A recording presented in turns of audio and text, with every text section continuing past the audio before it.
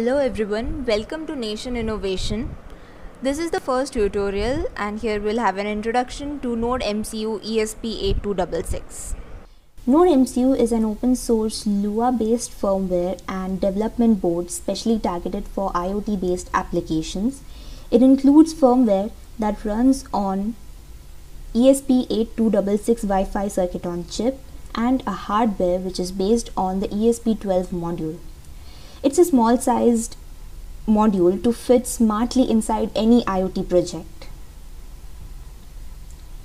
So the NodeMCU ESP8266 development board comes with the ESP12E module containing the ESP8266 chip, having a 32-bit LX1006 RISC microprocessor. This microprocessor supports RTOS and operates at 80 MHz to 160 MHz adjustable clock frequency. NodeMCU has 128 KB RAM and 4 MB of flash memory to store data and programs. Its high processing power with inbuilt Wi-Fi and Bluetooth and deep sleep operating features make it ideal for IoT projects. NodeMCU can be powered using micro USB jack and the VIN external supply. It supports UART, SPI and I2C interface.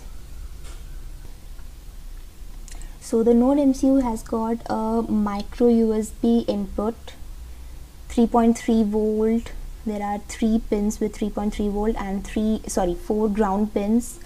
A VIN for external power supply. These enable and reset pins are to reset the microcontroller. This AO pin is used to measure the analog voltage in the range of 0 to 3.3 volt. There are 16 GPIO pins in the module.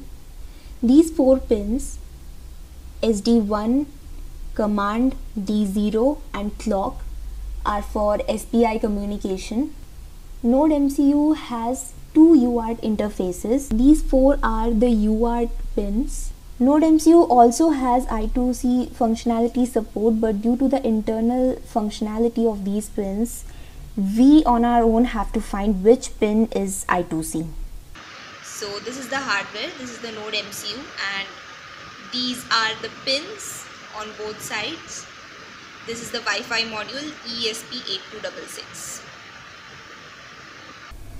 Applications of NodeMCU can be prototyping of IoT devices, low power battery operated applications for network projects, and projects requiring multiple input-output interfaces with Wi-Fi and Bluetooth functionalities.